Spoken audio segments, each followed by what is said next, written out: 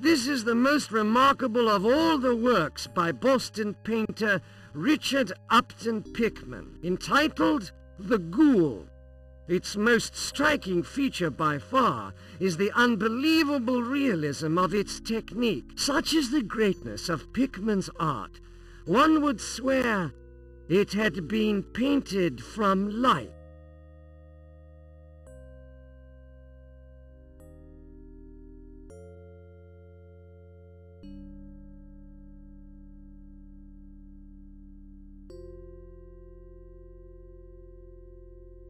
It was undoubtedly Lovecraft's passion for astronomy that enabled him to detect those vague cosmic presences milling on the very outskirts of the universe and the endless abysses of the beyond.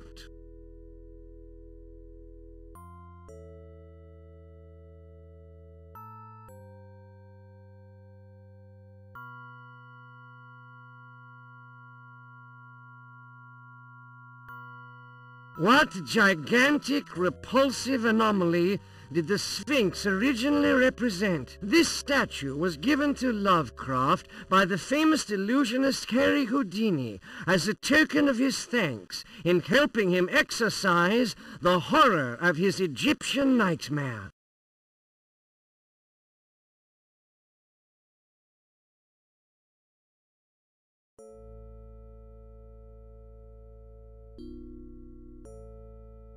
An interesting indicator of the French branch of the Lovecrafts. After a successful escape from the prison of the Doles, of Dole, Garnier made for England, where he passed himself off as a Protestant fleeing persecution. On 6 September 1620, he boarded a ship, the Mayflower, sailing for America.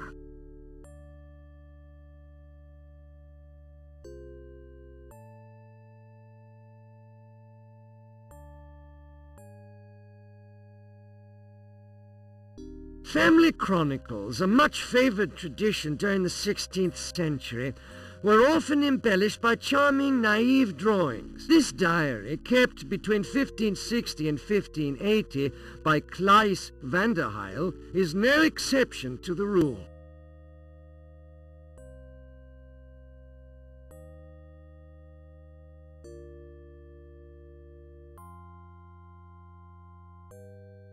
This file contains unspeakable drawings from the pen of Goya, who always repudiated their authorship.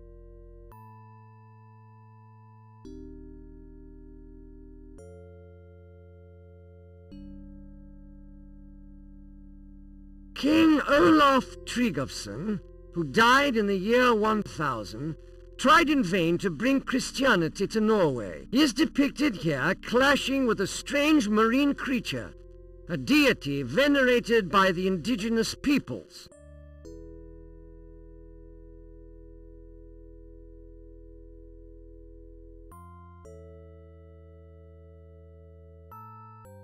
The legacies of sacred art include such admirable works as this detail from the Church of Chauvigny, from the 12th century. It is still unclear what the builders of these cathedrals used as models when sculpting these demons.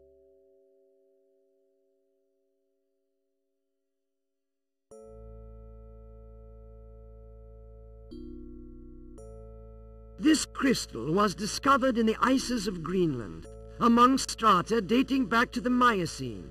It belonged perhaps to a sorcerer from Thule, in the dawn of mankind. It is said that he who stares at it for too long can have strange visions.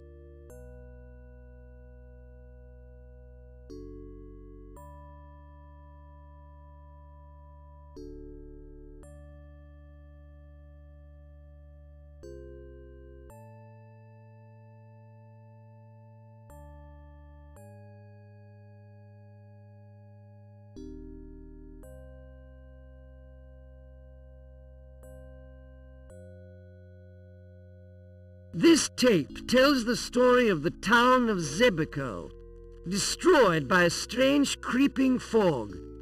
Telegraph operator John Morgan had been dead for several hours. when this message arrived. The medical bag of Herbert West appeared to the likes of Pasteur or Ambrose Paré. After enlisting as a volunteer in World War I, he worked with enthusiasm wherever others were repulsed by the sight of horridly mutilated bodies. His career came to a brutal end with the outcry that accompanied the results of his experiments.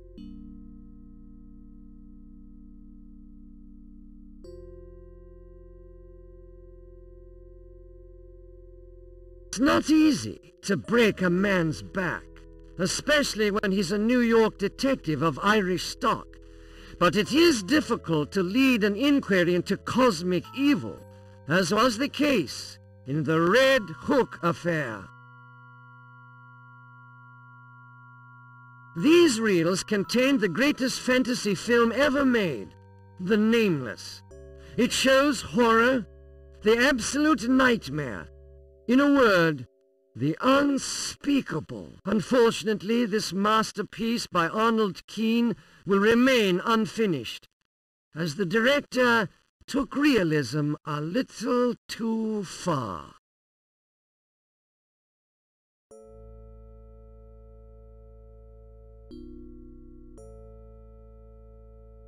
This strange statue was discovered among the marshes of New Orleans by Inspector Legras in the course of an eventful inquiry.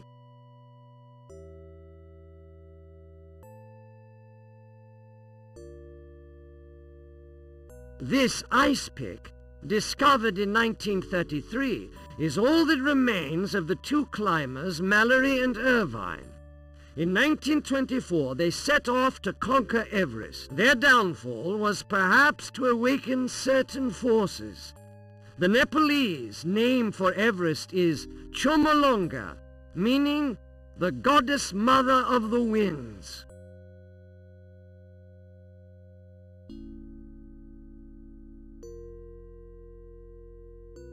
The activity of Cthulhu's worshippers can be the cause of certain regrettable incidents.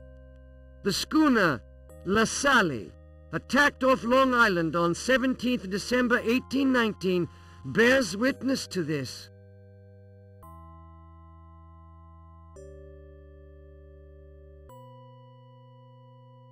Discovered in the Irem of antiquity, the nameless city, this lamp was the property of Abdul al-Hazred before it was buried inside his tomb. It was extracted from that tomb by Joshua Whipple, grandfather of Ward Phillips, and thus came into the possession of the Phillips branch of the Lovecraft family.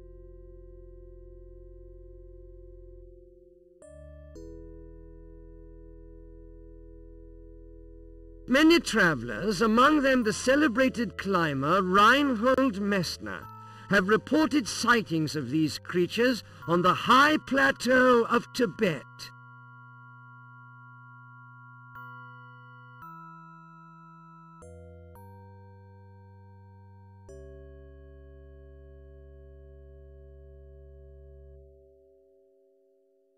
This unique item is Eric Zahn's viola da gamba.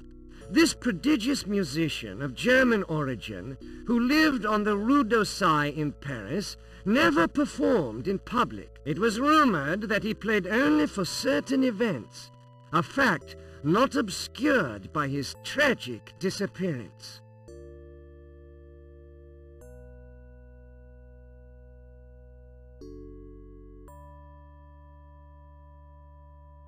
The safety systems used on the Tube, London's antiquated subway network, may seem archaic. At any rate, there are accidents of, let's say, subterranean origins, to quote Pickman, against which any form of protection would be futile.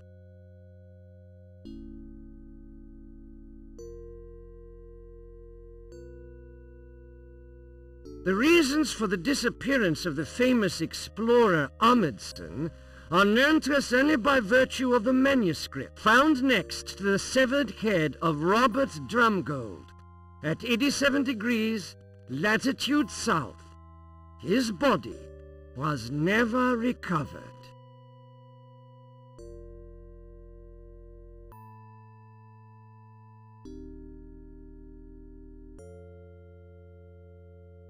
The Dead Sea Scrolls, discovered in 1947, are still kept secret. For some learned men, they are in fact famous narcotic manuscripts.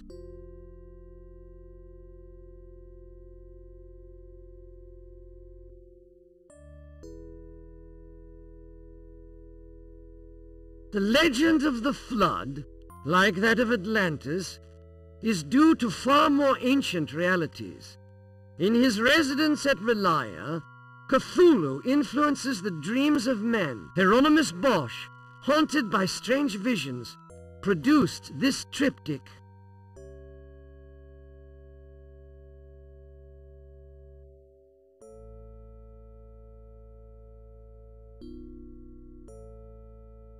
The Aztecs hinted of the goddess Orihona, whose hands were webbed.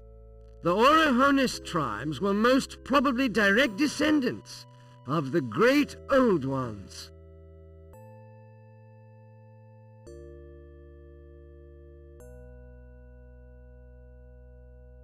This statue was offered to Jason Wechter, the Boston music and art critic, shortly before his disappearance.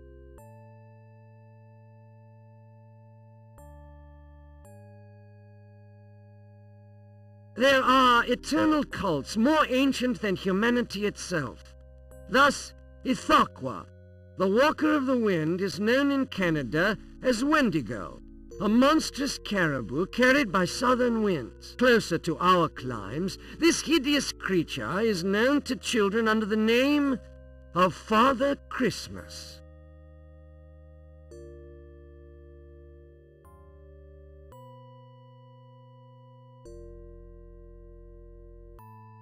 Thanks to this strange ring, or because of it, a Mexican worker named Juan Romero was given a role, a cosmic role in a mine in the west of the United States.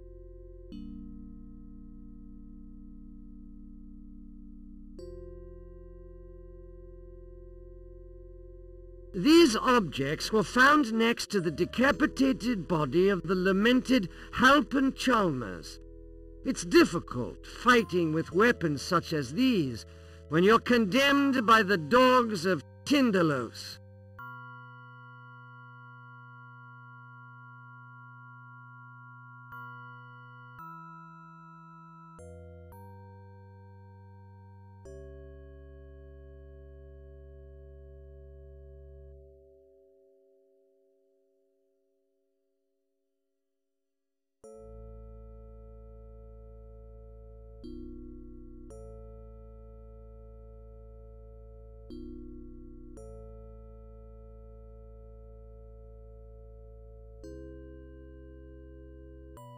A museum worthy of its name simply had to own the sadly infamous Necronomicon, written by the demented Arab Abdul al-Hazred. This unique copy was the property of Charles Dexter Ward.